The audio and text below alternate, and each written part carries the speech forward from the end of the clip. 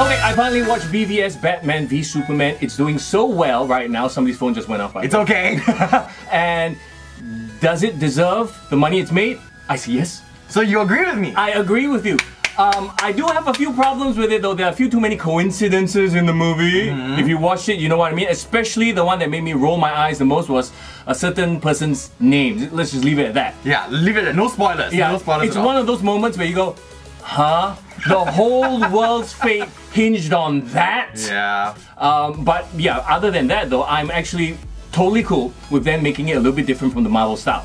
Because we need movies like that. Yeah. Another example would be Watchmen. Yeah, Remember that Watchmen. one? Same director, by the way. Oh yeah, there you go. Yeah. A little bit darker, and because of the success of this movie, it means that we're going to see more like this. And that's always a good thing. There is a future for these kind of movies. Absolutely. Unlike Quicksilver. Because he died. Hey, spoiler. No, but he didn't die in the Fox version. He's coming back in X-Men Apocalypse. That's true, which we can't wait to watch. Right, with the flappy, you know, the slow motion thing and everything.